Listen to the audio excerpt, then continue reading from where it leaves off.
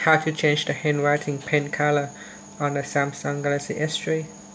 So if you don't like the default color, you can change the pen color to green, blue, or purple, or whatever. First, go back to the home screen by pressing on the home key, then tap on settings, then scroll down the screen to the personal section and tap on language and input.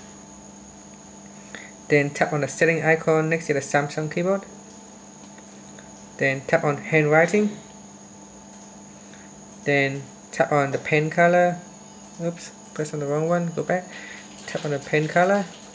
Now you can choose black, red, blue, green, or brown.